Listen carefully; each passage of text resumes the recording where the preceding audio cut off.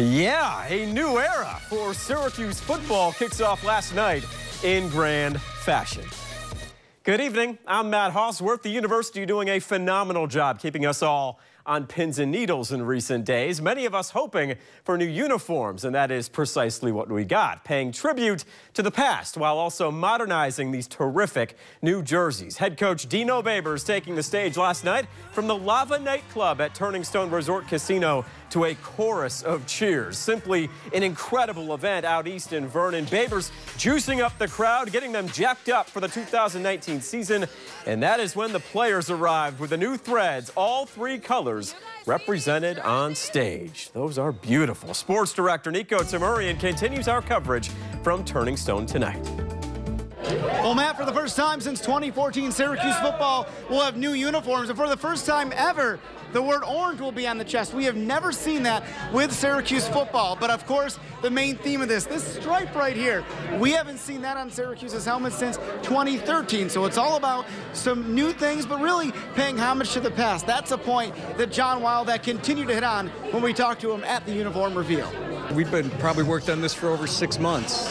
Not straight, there were different meetings, but Nike was fantastic. They visited with us in person. We did conference calls with them. I mean, it was, we really drilled down on this because we wanted to get it right. We got a lot of input. I mean, Coach Babers, the first thing is he and I got together and we had to make sure that we were on the same philosophy, which we were immediately. And then, we brought Brad Whitkey involved, the recruiting staff involved, and others involved. And they just kind of morphed from there, and obviously we took the thoughts of Nike, and we told them what we liked, we told them what we didn't like. They changed dramatically over the course of the process. We told them, again, respect the past, but look boldly towards the future.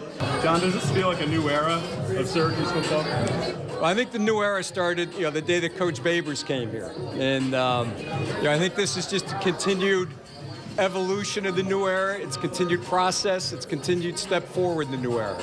And Matt, the question we know everybody is wondering, when can you buy them? Wildhack says they should be available for purchase in mid-August. But right now, at Lava, inside Turning Stone, I'm Nico Tamurian. Thank you, Nico. So exciting. Some quick hitters from last night's event. Here's what you need to know about these brand new jerseys. There are 3 total combinations: white, orange, and navy blue. However, there are only 2 helmet colors. That would be white and orange, which means SU is done with the blue helmets. The team first saw the uniforms yesterday morning, believe it or not, so the players were also in the dark on what they looked like. And as Nico was just saying, you can purchase those new uniforms coming up in mid-August.